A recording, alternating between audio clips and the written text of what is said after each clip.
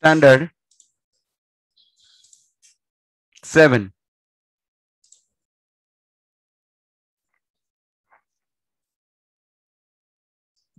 Sir. Just a minute. Standard 7, Science, chapter number 6, Physical and Chemical Changes. Every day, you come across many changes in your surrounding. These changes may involve one or more substance. For example, your mother may ask you to dissolve sugar in water to make a cold drink. Change.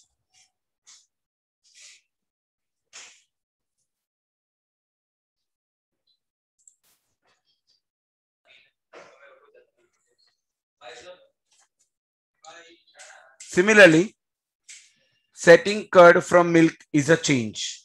Sometimes milk becomes sour. Souring of milk is a change. Stretch rubber band also represent a change. Make a list of 10 changes you have noticed around you. In this chapter, we will perform some activities and study the nature of these changes. Broadly, these changes are of two kinds, physical and chemical changes. Now let's first change physical change. કોઈ એક piece of paper છે તમે એને cut કરીને નાના piece કરી નાખો તો એ physical change છે. Cut the piece of paper in 4 square.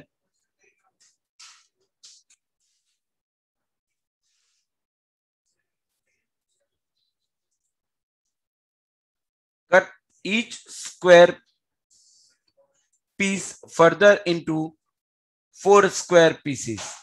Lay these pieces on the floor or a table so that the pieces acquire the shape of the original piece of paper. Obviously, you cannot join the pieces back to make the original piece, but is there a change in the property of the paper? Collect the chalk dust lying on the floor near the chalkboard in your classroom or crush a small piece of chalk into dust. Like chalk હોય એને ઘસીને dust બનાવી દો એકદમ powdery, right? Add a little water to the dust to make a paste. પાણી add કરીને paste બનાવો. Roll it into the paper of a piece of chalk. Now, did you recover chalk from the dust? એમાંથી બને કરો પાછો ફરી વખત? ના. એટલે એને રિવર્સેબલ અને ઇરિવર્સેબલ ચેન્જ કહેવાય. એટલે એક વખત વીટ હોય ઘઉં એમાંથી રોટી તૈયાર થઈ ગઈ પછી એમાંથી પાછા ઘઉં રિવર્સ ના જાય. એટલે some changes are reversible, some are not reversible. Let's see.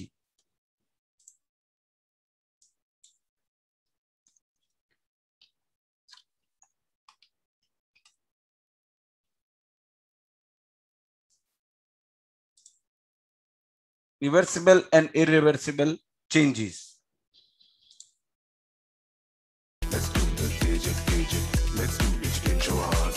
Let's do the digit.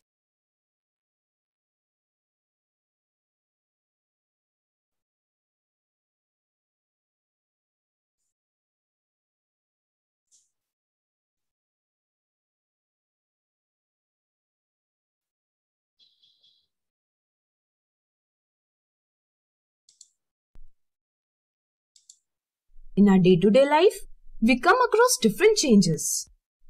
For example, melting of ice, formation of curd from milk, dissolving salt in water, breaking of glass, growth of plant, ripening of fruits, blowing of air in balloon, etc. Basically, a change means the act which brings difference in the form of material or thing. The differences takes place by themselves or these are bring out by living organism. Some of the changes can be reversed, that is, the changes can be undone. Such changes are called reversible changes. For example, we can convert water back into ice by keeping it in refrigerator. We can separate the salt and water by evaporation. If we release air from the balloon, then it regains its shape. These are all reversible changes. There are other changes which cannot be reversed. That is, changes are permanent and cannot be undone. Such changes are called irreversible changes. For example, formation of curd from milk, breaking of glass, growth of plant, reduction in height of lighted candle, etc. Such changes are irreversible changes. Identify the reversible and irreversible changes from the given examples. See, empty Out water. of the given examples, reversible changes are emptying water from a bottle into mug, expansion of balloon, and opening of door. The irreversible changes are burning of matchstick, rusting of iron, and bud to flower. So I hope you have understood all the concepts in this video very well. Thanks for watching this video. Do visit learnfatafat.com to understand the concepts in the best way and real quick. The course of your choice is available in variety of formats. Choose the one which fulfill all your learning needs. Okay. Now, take some ice in a glass or a plastic tumbler. Melt a small proportion of ice by placing a tumbler in the sun. You may now mix. You have now a mixture of ice and water. Now place the tumbler in freezing mixture. Ice plus common salt. Does the water become solid? Ice once again? Yes, absolutely. 6.4 activity. Boil some water in a container. Do you see the steam rising from the surface of the water? Hold an inverted pan. એટલે એની ઉપર એક તમે dish મૂકી દો તો એ બધું ઇવોપોરેટ થયેલી air પાછી વોટરમાં કન્વર્ટ થઈ જશે ડ્રોપલેટ ઓફ વોટરમાં. સો આ રિવર્સિબલ ચેન્જ છે. 6.5. Hold a used hacksaw blade with a pair of tongue. એને પકડવાની છે. hacksaw blade એટલે જેનાથી પેલું wood કાપવામાં આવે એ. Keep the tip of the free end of the blade on the gas stove. Wait for a few minutes. Does the color of the tip of the blade change? Blade reddish થઈ જશે. Remove the blade from the flame. Observe the tip once again after some time. પાછી normal થઈ જાય. Original color. So activity 6.1 and 6.2, you saw that paper and piece of chalk underwent changes in size. In activity 6.3 and 4, water changed its state from solid to liquid and from gas to liquid. And 6.5, hacksaw blade changes color on heating. Properties such as shape, size, color, and state of substance are called its physical property. જે એનો રૂપ બદલે, એનો shape બદલે, એની size બદલે, એનો colour બદલે, એનો ફોર્મ બદલે, liquid, solid, right? That is physical property. A change in which a substance undergoes a change in its physical property is called a physical change. A physical change is generally reversible. In such a change, no new substance is formed. Let us now consider the other kind of change, chemical. A change with which you are quite familiar is a rusting of iron. If you leave a piece of iron in the open for some time, it acquires a film of brownish substance. This substance is called rust and the process is called rusting. Iron gates of parks or farmlands, iron benches kept in lawns and gardens. Almost every article of iron kept in the open gets rusted. At home, you must have seen shovels and spades getting rusted when exposed to the atmosphere for some time. So in the kitchen, a wet iron pan often gets rusted if left in a state for some time. એટલે કાટ લાગી જાય જેને આપણે rust કહીએ. Rust is not iron. It is different from iron on which it gets deposited. Let us see physical and chemical changes.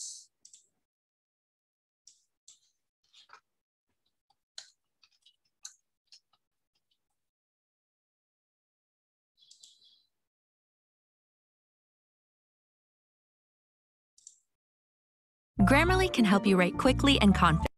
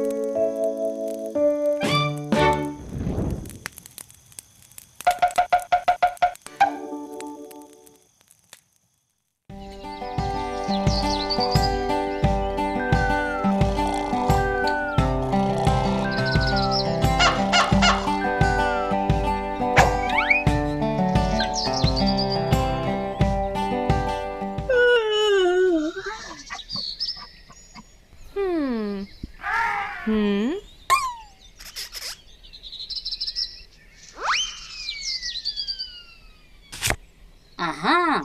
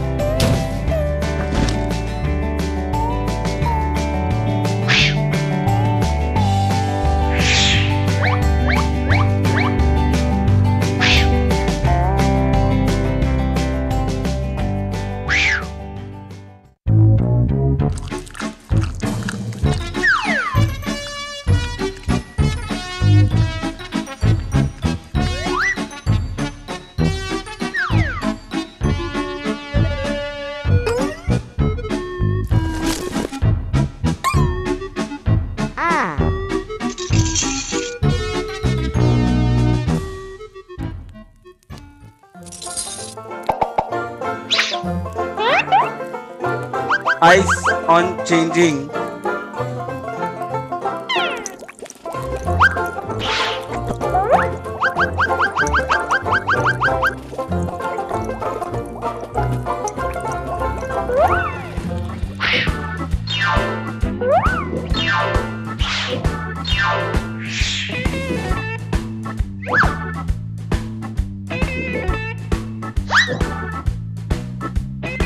This is physical change: ice, water, and vapor.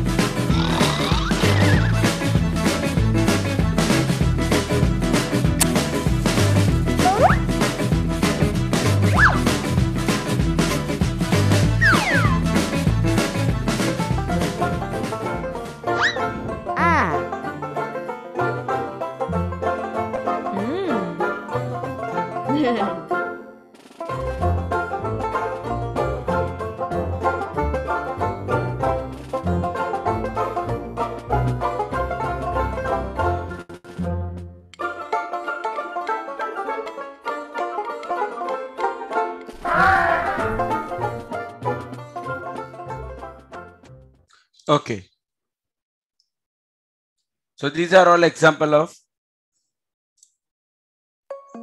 chemical and physical change. Yes. Now, to be demonstrated by teacher, get a small piece of thin strip or a ribbon of magnesium, clean its tip with a sandpaper, bring the tip near a candle flame. It burns with a brilliant white light. We can do this experiment. Haven't we done this anytime before? No, sir. Okay, we'll do today. So when it is completely burned, it leaves behind a powdery ash. Does the ash look like a magnesium ribbon? No, it's a magnesium oxide powder. Mg plus O2 will give a magnesium oxide. Collect the ash and mix it with a small amount of water. Stir the mixture, aqueous solution. Taste the mixture with blue and red litmus paper. It will turn into base. The mixture turn red litmus blue. Does the mixture turn blue to red? On the basis of this test, how do you classify the aqueous solution, acidic or basic? It's purely basic. So on dissolving the ash in water, it forms a new substance. This change can be written in the form of following equation. Magnesium oxide MgO plus water H2O, it will form magnesium hydroxide MgOH twice. It is read as twice. Now, as you have already learned in chapter 5, magnesium hydroxide is a base. So magnesium oxide is a new substance formed on burning of magnesium.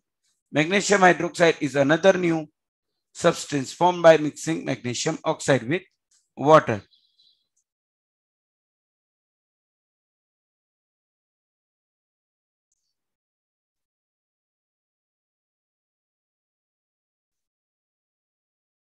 Just a minute.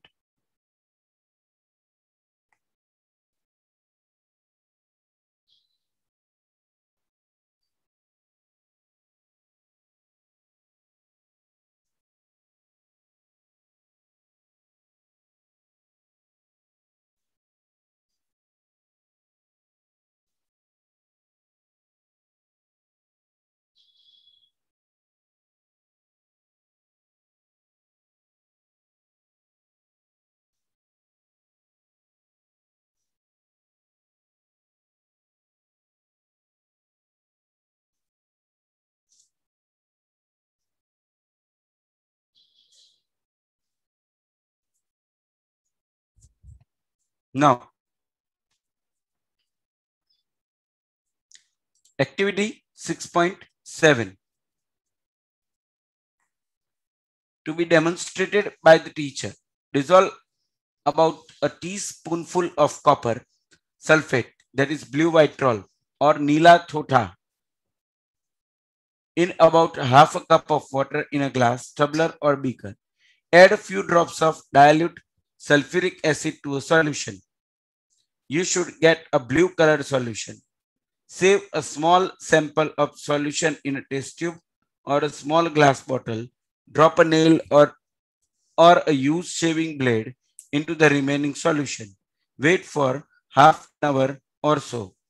Observe the color of the solution. Compare it with the color of the sample solution saved separately. Do you see any change in color? Yes, it will turn to green. Take out the nail or a blade. Has it changed in the color? Yes. A copper ની થઈ ગઈ હશે. Copper એના પર આવી જાય. The change that you notice are due to the reaction between copper sulfate and iron. The changes of color of solution from blue to green is due to the formation of iron sulfate, a new substance. The brown deposit on the iron nail is a copper, another new substance. We can write the reaction copper sulfate solution plus iron will give iron sulfate plus copper deposited, right? Let's see these two activities.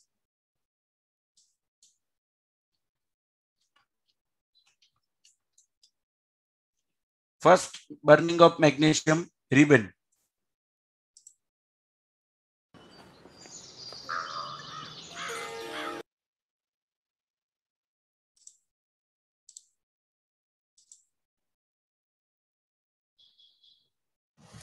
Hello scientific people, how are you today?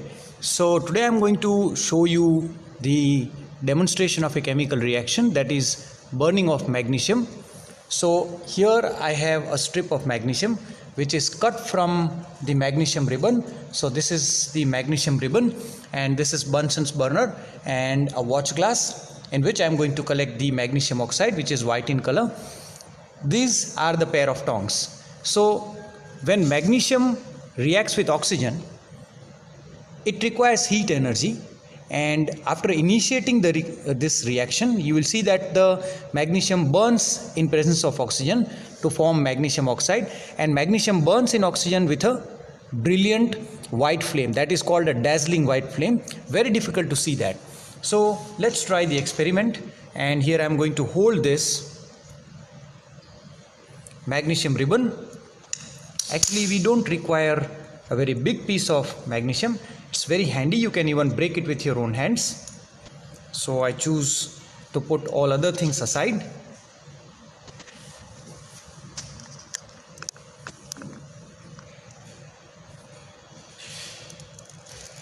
As you can see that magnesium burns with a dazzling white flame.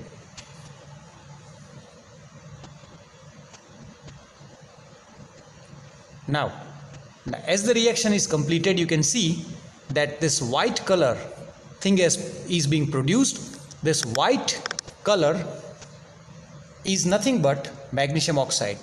Even let's try to break it. This is white color powder. This white color powder is nothing but magnesium oxide. So as you saw, that magnesium burns with dazzling white flame. So hopefully guys, you have enjoyed the explanation. If you are not subscribed to my channel, please do that. Let us try to find out if metallic oxides are acidic or basic in nature. Let us do a small experiment to see this. For this we need magnesium wire, which is a metal, water, red and blue litmus paper, a petri dish, dropper, spirit lamp, matchbox, and a pair of tongs.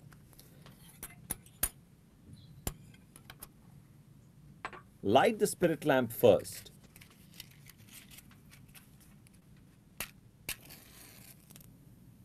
Now hold the magnesium wire with the tongs and bring the ribbon to the flame.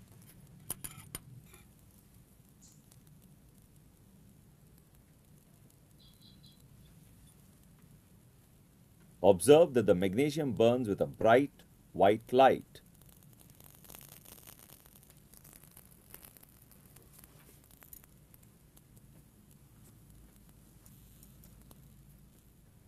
As it burns, an ash-like powdery substance is formed. This is magnesium oxide. Collect the powder in a petri dish and dissolve it in water. Take a drop of this solution and place it on the red and blue litmus papers. Observe the change in the color of the litmus papers. We observe that red litmus turns blue while blue litmus remains the same.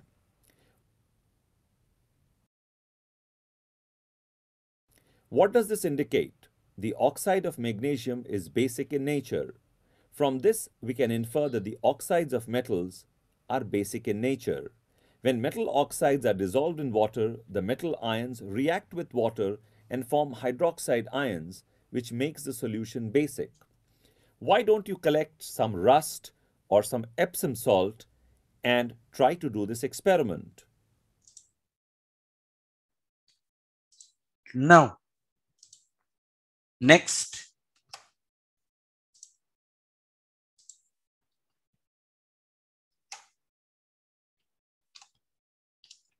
reaction of copper sulfate with iron nail.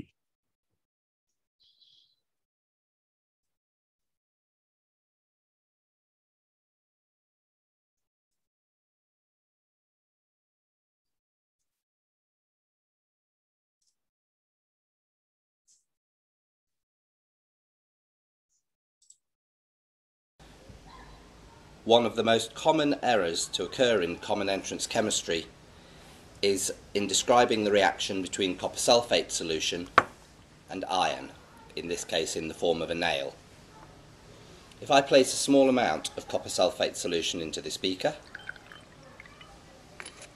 and place the iron nail into the solution for a few seconds, a reaction takes place. The nail soon becomes coated with a pinkish brown deposit. When this is mentioned in common entrance questions, the mention of a brown solid in conjunction with iron often leads candidates to think that this brown deposit is rust. However, this is not correct. Iron, being more reactive than copper, displaces the copper from the copper sulfate solution. The brown coating on the nail is copper. If this reaction is left to proceed for several hours, a large amount of copper is displaced from the copper sulfate solution and iron takes its place to form iron sulfate solution, which is the green colour that you can see in this beaker. Clear? Both of you? Yes, sir. Yes, sir.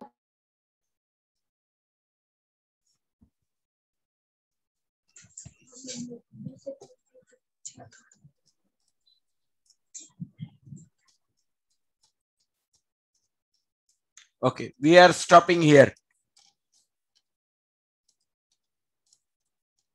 Okay, sir.